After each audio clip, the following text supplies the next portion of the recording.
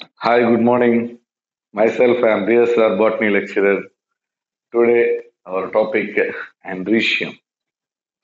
Androecium is the male reproductive organ. Not only that one, you just observe the stalk part of the flower is pedicel. Apical part of the pedicel is called thalamus. I am giving more time, so you should remember those points. First row of the flower is calyx. This is the first roll of the flower is calyx. And the second roll of the flower is corolla. This is corolla. Second roll of the flower corolla. Third roll of the flower is androecium. This is androecium. Third roll of the flower, androecium. And the fourth roll of the flower is gynoecium.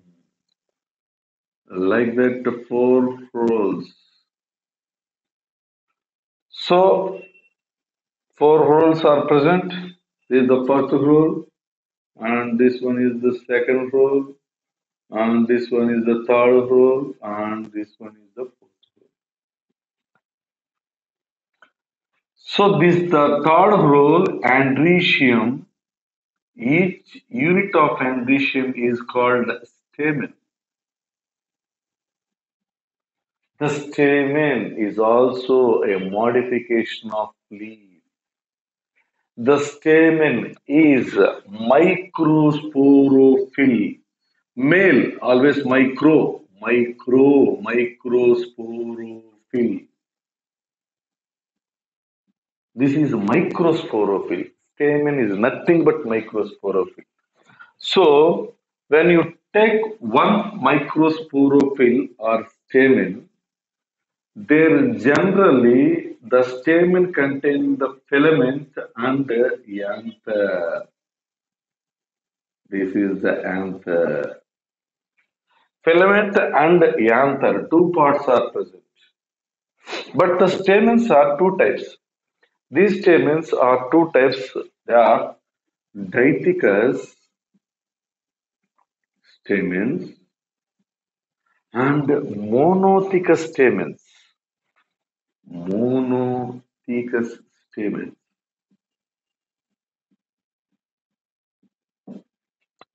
The very simple difference, dithecous and monothecous. When take in monothecous filament, here dithecous filament and filament is same, but here the anther containing two anther lobes. Here the anther containing only one anther lobe. That is the main difference. That is clearly main difference. Due to the presence of two anther lobes, here number of pollen sacs one, two, three, four pollen sacs are present. Whereas here only two pollen sacs are present to one anther lobe. This is the common stamen, dithecous stamen, example, the tura. The monothecous stamen present in hibiscus. So the stamen is nothing but microsporophyll. In microsporophyll, here pollen sacs are four. Now each pollen sac is called microsporangium. Microsporangium. Microsporangium means pollen sac. Inside the microsporangium, only microspores are formed. How it will form, we will discuss later. So this is clearly the structure of the stem. Later on, we have to discuss about union of stamens. How the stamens are fusing with the other parts of the flower, or the stamens fusion among the stamens, there some fusion is present. So the union of stamens are two types. That two types of stamens union is Addition and cohesion. Addition and cohesion, union of stamens. So, union of stamen, two types. That one is addition and cohesion.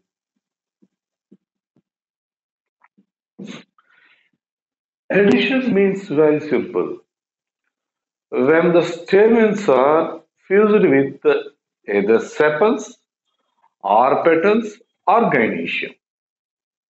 It means when the stamens are fused with other parts of the flower, that may be sepal, petal, or gynoecium. When they fused with the sepal, that is called episepalous. That is called episepalous. It is fused with the sepals. That is episepalous. When the when the stamens are fused with the petals called epipetalous, it is fused with the petals, epipetalous. When the stamens are fused with the gynoecium, that is called gynostegium. Gynostegium.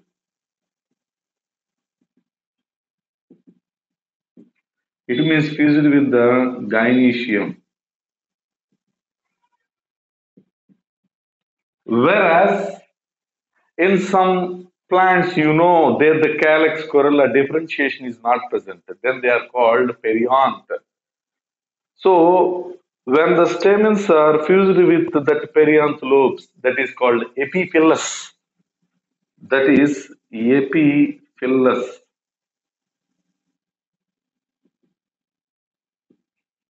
directly fused with the perianth. So, episepalous, epipetalous, gynostegian, epiphyllus. This episepalous condition generally present in example Proteaceae family members.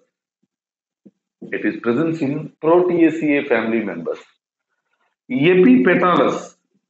It is fused with the petals. Example Datura is Solanaceae family members. So Solanaceae family members, Datura, Solanaceae family members. Is example Datura and Gynostegium. Here the stamens are fused with the Gynostegium calotropis. Like the stamens are fused with the perianth epiphyllus, that is example lily. So this is the addition. Addition means the fusion of stamens with other parts of the flower. It means other floral parts is called addition. Whereas cohesion, the fusion among the stamens, the fusion among the stamens is called cohesion. This cohesion, different types.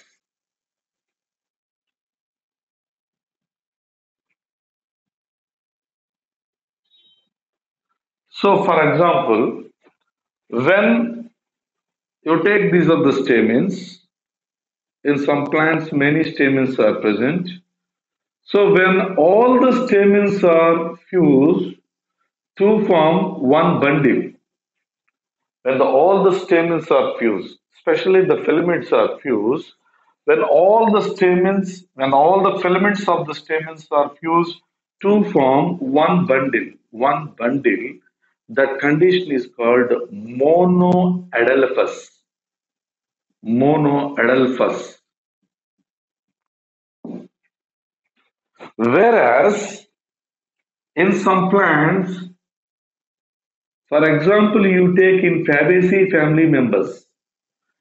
In Fabaceae family members, 10 stamens are present. Number of stamens 10 are present.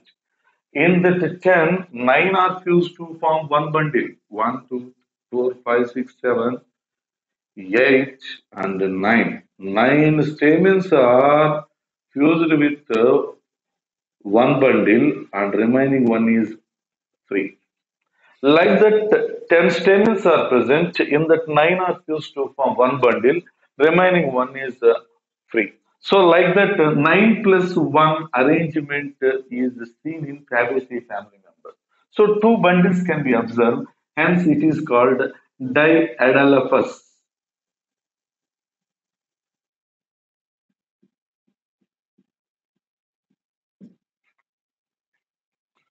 Like that, when you go for polyadalaphus,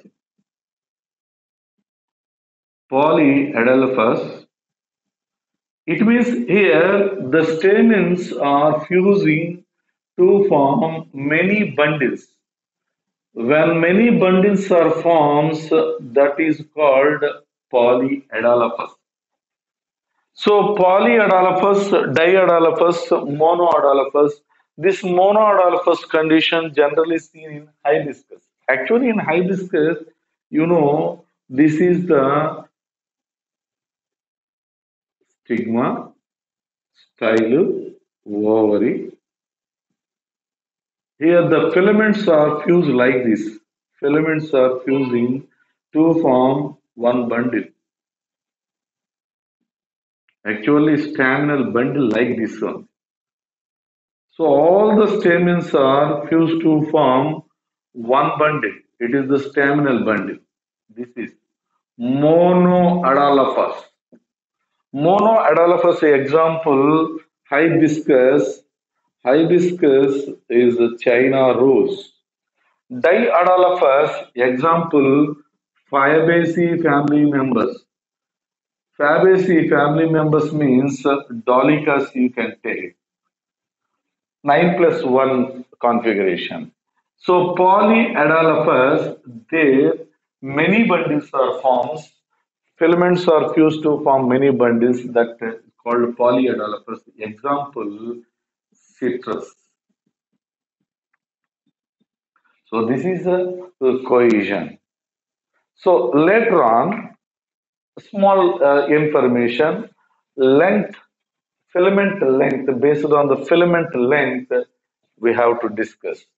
Length, when you take in some plants, length I am discussing, small point, length of the stem. For example, when you take in salvia, in salvia, only two stamens are present. Only two stamens are present. In that, one stamen is very long and one stamen is short. That is the salvia. One is long and one is very short in salvia. Whereas in ocimum, when you take, in ocimum, four stamens are present. In ocimum, how many stamens are present? Four stamens. In that four stamens, inner two are short, inner two stamens are short, outer two stamens are long. Outer. This condition is called didynamous. This condition is called didynamous. Whereas in some plants, tetradynamous condition is also present. Tetradynamous. It means there when you take four stamens are present, there outer two are short, inner four are long.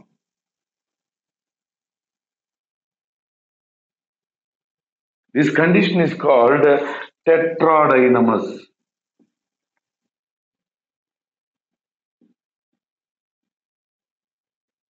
So, like that, when you length point of view, this is the process. Salvia, only two stamens are present. In that, one is short and one is long. And here in ocimum, four stamens are present. In the inner two are short, outer two are long. Example, Ocimum, Didynamous. Whereas in Tetradynamous, how many stamens are present? Six stamens are present. Whereas here, four stamens are present. Two plus two arrangement. Here, four plus two arrangement. Inner four are long, outer two are short. Example, Brassica. So, this is the discussion about the Androecium. Thank you to all.